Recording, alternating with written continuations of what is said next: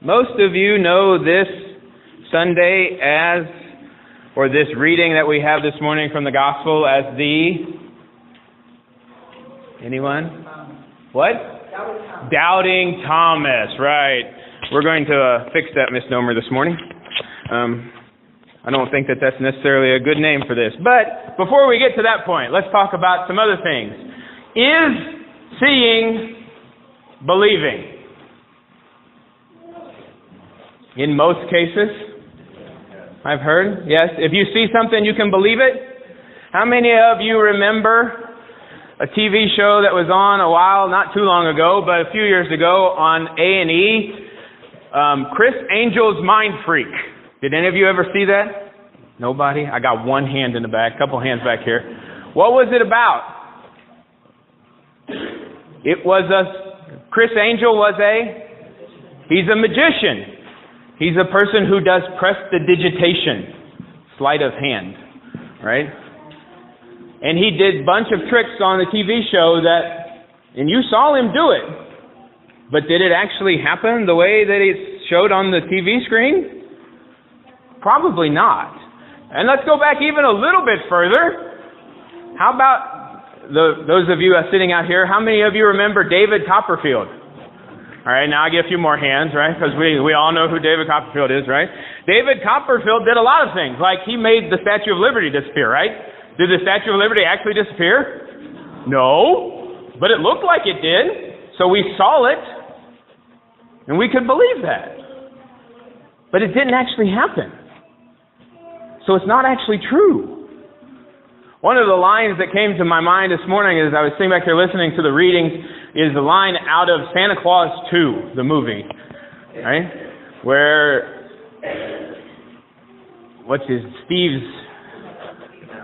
Tim Allen, but his character in the movie, his son is explaining to the person who he's trying to get to marry him about the fact that, it's all true and that you're not seeing things to believing. And the line is, seeing isn't believing.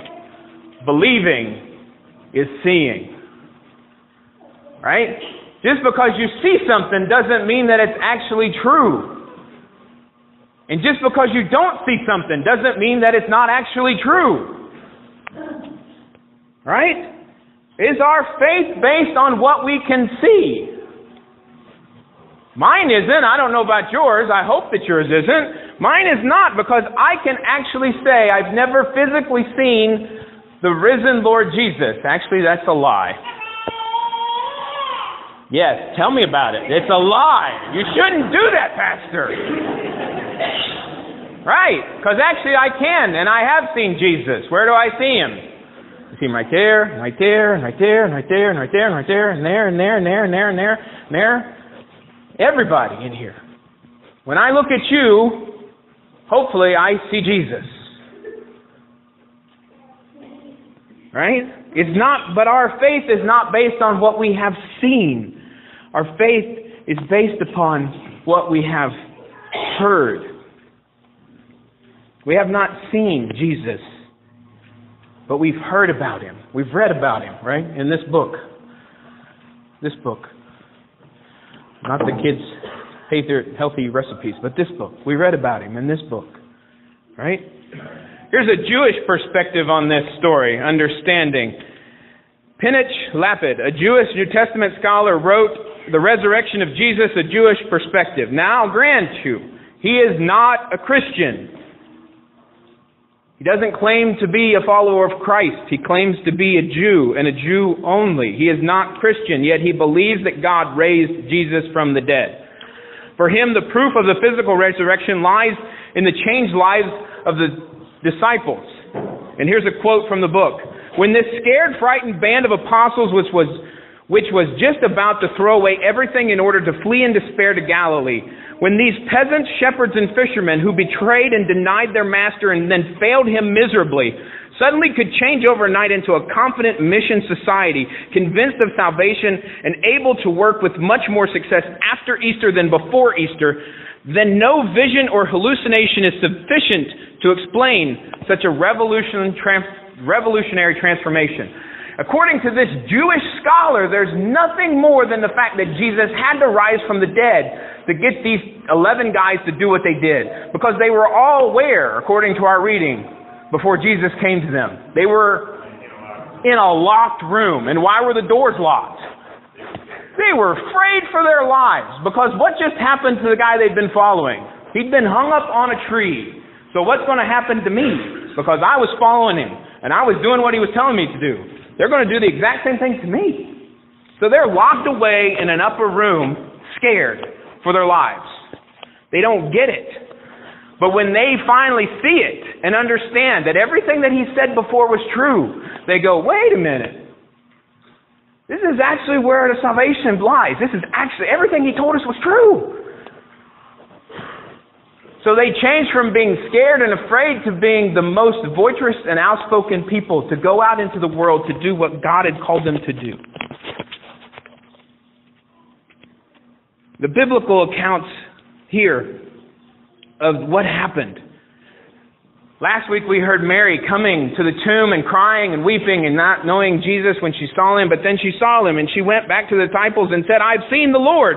And she told them that he had said these things to her. Now, did disciples believe her? Yes? No?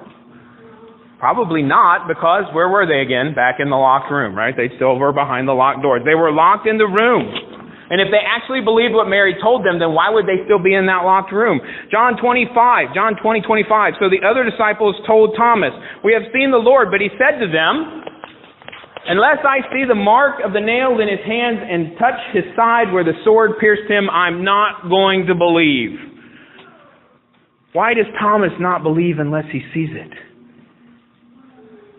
And we call this passage the Doubting Thomas passage. And like I said a little earlier, I personally believe that that's not a good title. And I personally believe that Thomas gets a bad rap. Why? Because when Jesus first comes to the disciples in that locked room, who's not there? Thomas, where is he? We don't know. The Bible doesn't tell us. That's right. We have no clue as to where Thomas is at. I mean, we have no idea where he's at. But he's not with the 10. He's not in that locked room. Now, he could be locked in another room all by himself, which would be really sad, right? Because now he's hiding and he's alone. He could be out in the streets. Maybe he heard what Mary said and he actually believed it. Of course, now he said what the other disciples said was probably not true. But we don't know where Thomas was. He wasn't with them, but he wasn't there. And then we get to that catchphrase in the gospel, which gives us the name of Doubting Thomas. Jesus says to him, do not doubt, but believe. And it's actually kai me gino apistos ala pistos. Now, that's the Greek. That's not actually what Jesus said, because Jesus spoke Aramaic, so, But it's kai me gino apistos ala pistos. We get it translated, do not doubt, but believe. Here's the problem with this. It's apistos, but pistos. Allah is but. So we have apistos and pistos. And pistos is one of the very first words that I ever learned in Greek.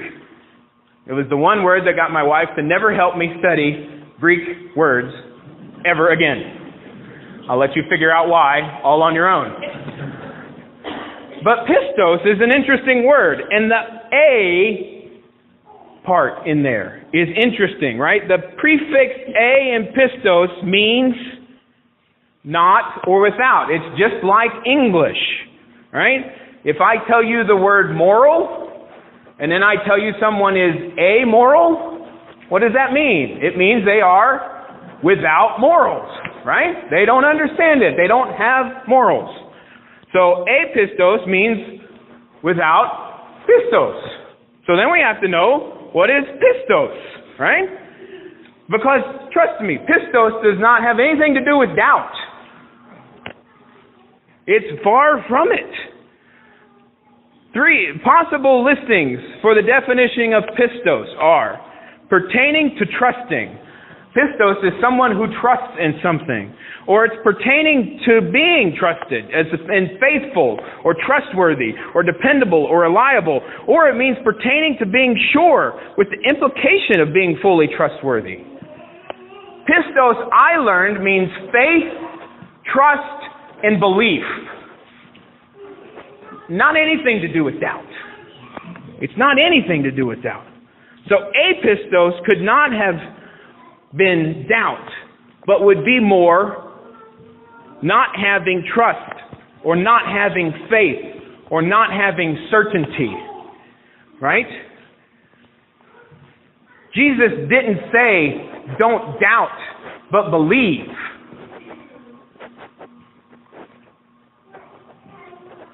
Which leads to a question. Is it wrong to question God?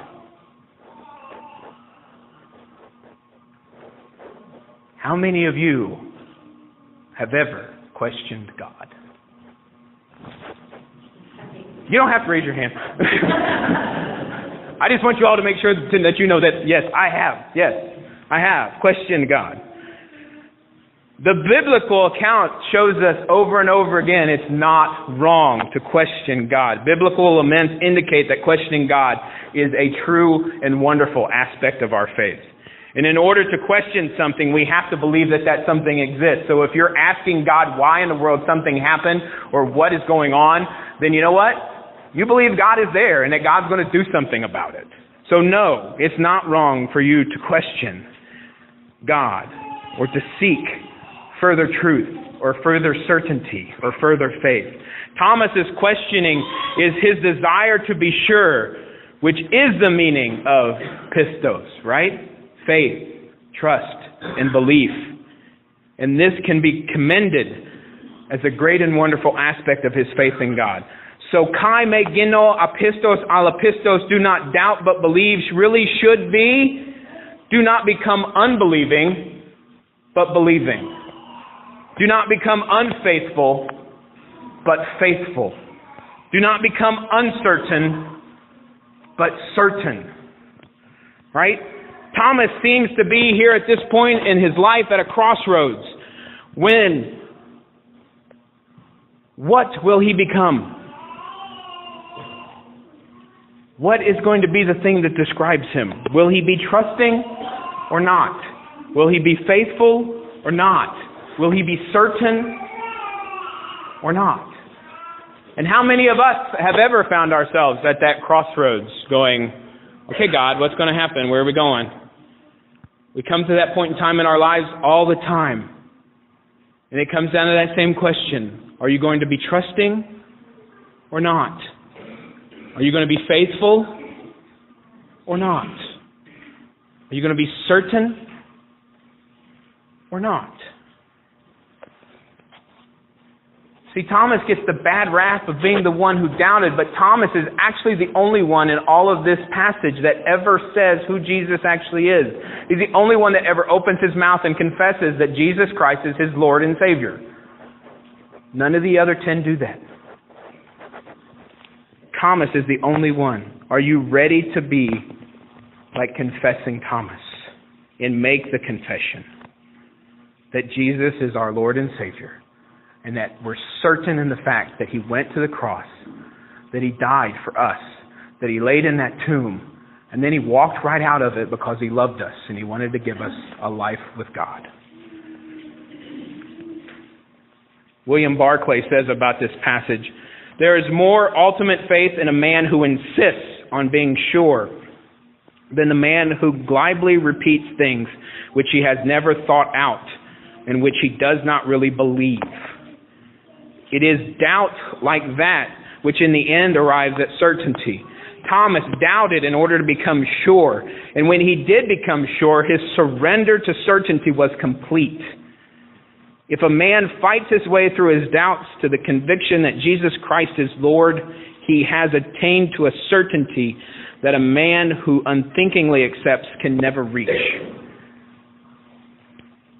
See, it's not wrong for us to question our faith. It's not wrong for us to ask for certainty. It's not wrong when someone tells us this is what we've always done. This is the way we should always do it. That's not what we're called to do. We're called to be thinkers and to be followers of God and to know why we do that.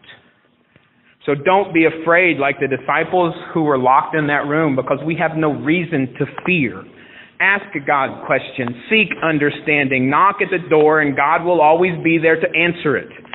Live in the fact that Jesus came to go to the cross and to die for you, and now He's asking you to go with Him and to go for Him. Just as God sent me, so now I am sending you. We're not always sure of everything, and that's okay. We should be able to question and to seek understanding and to be His forgiveness to the world. So do not become uncertain but certain, and live in the certainty of the cross. And do not become unfaithful but be faithful, living in the faith given to you by the faithfulness of Jesus to go to that cross. And do not become unbelieving, but always be believing.